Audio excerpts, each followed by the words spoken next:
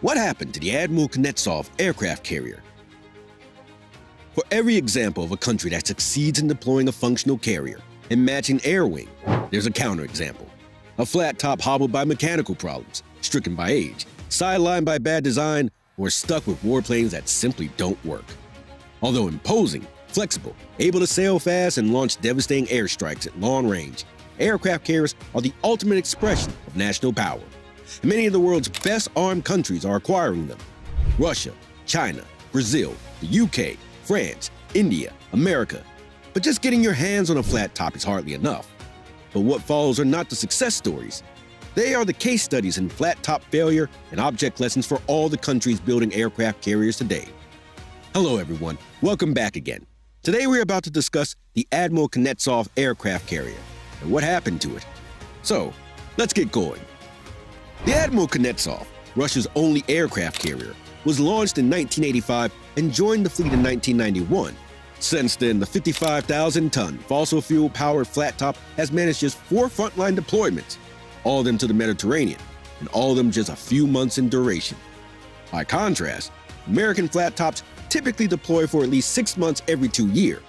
The nuclear-powered USS Enterprise, commissioned in 1962, completed 25 deployments before leaving service in 2012. One of Admiral Kuznetsov's major problems is its power plant. The vessel is powered by steam turbines and turbo-pressurized boilers that defense industry daily generally described as defective. Anticipating breakdowns, large ocean-going tugs accompany Admiral Kuznetsov whenever it deploys. Poor maintenance makes life complicated and dangerous for Admiral Kuznetsov's 1,900 sailors. A short circuit started a fire off Turkey in 2009 that killed 1 seaman. Its pipes are bad. When it's this cold, water freezes everywhere, including pipes which may cause a rupture. English Russia reported. To prevent this, they just don't supply almost 60% of the cabins with water, neither in winter nor in summer. The situation with latrines is just as bad. The ship has over 50 latrines, but half of them are shut down. Almost 2,000 men, 25 latrines. Training morale is so bad that in 2009, Admiral Kuznetsov sailors apparently botched an at-sea refueling, spilling hundreds of tons of fuel into the Irish Sea. And even when the ship functions as intended, her design limits her utility. Admiral Kuznetsov does not have steam catapults like American flat tops do. Instead, her Sukhoi fighters launched into the air off a bow ramp. The fighters must stay light, meaning they can only carry a few air-to-air missiles and a partial fuel load. Their patrol endurance is measured in minutes rather than hours. English Russia summed up the Russian aircraft carrier's fundamental limitations succinctly. Actual aircrafts visit this ship pretty rarely. Moscow appreciates its flat-top problems and has vague plans to replace Admiral Kuznetsov sometime in the 2020s, by which time planners can realistically expect to have deployed the decrepit old lady maybe 2 or 3 more times. Admiral Kuznetsov's ill repute did not deter the Indian and Chinese governments from acquiring second-hand Russian carriers. China's Liaoning, a rebuilt sister ship of Admiral Kuznetsov, began limited testing in the summer of 2012, serving a mostly educational role, while a Chinese shipyard slowly built a new carrier from scratch. Outfitted with the same faulty power plant and operation-limiting bow ramp, Liaoning is unlikely to venture far from shore or send its lightly loaded J-15 fighters, copies of Russian Sukhois, into serious combat. In a rare peak, Chinese state media denounced the J-15s as flopping fish. India's experience has been even worse. In 2004, New Delhi inked a $1.5 billion deal for the 1982 vintage Russian flat top Admiral Kuznetsov. In Russian service, the 45,000-ton vessel had carried a few helicopters and small Yakolev jump jets.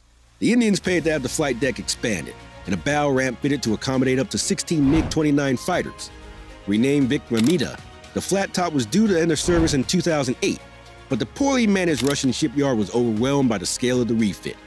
Costs multiplied, and trials were bumped back to September 2012.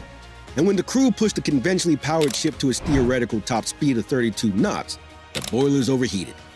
India didn't want to use asbestos as heat protection for the boilers, defense industry daily clarified. Instead, the boiler's designer had to use fire-brick ceramics, which, as we see, didn't work so well. Especially on a ship that Russia put up for sale in 1994 after a boiler room explosion. Our emphasis: more repairs, more delays, more money. The problems revealed during sea trials last year have been fixed. Russian Deputy Prime Minister Dmitry Rogozin vowed in late 2013, by which point TAVKR was expected to enter active service in India in the spring of 2014. Active service being a relative term.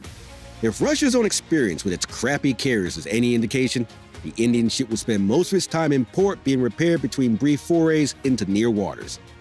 New Delhi is building a new carrier from scratch that should eventually complement the Russian hand-me-down. Not all bad aircraft carriers are Russian. The UK and France have both sold to poor naives decommissioned flat tops that perhaps should have been permanently retired. In 2000, the Brazilian Navy acquired the former Faoche from Paris for $12 million. Commissioned into French service in 1963, the 3,000-ton non-nuclear Faoche carried 40 fighters and helicopters. Unlike Russian flat tops, Faoche had steam catapults, allowing her to boost severely laden planes off her deck. The Brazilians renamed her Sao Paulo, and, for the first 4 years, Bisley sailed the second-hand vessel in a series of regional exercises, practicing with her upgraded A-4 fighters, sailing with the American carrier USS Ronald Reagan, and even qualifying Argentinian planes for deck operations. Sao Paulo was, and remains, Latin America's only aircraft carrier. But its age began to show.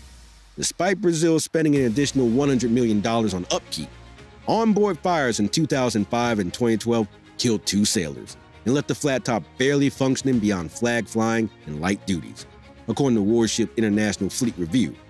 The Brazilian Defense Ministry admitted the ship's effectiveness is extremely limited. Today, the A-4s rarely fly. Sao Paulo's replacement is still in the planning stages.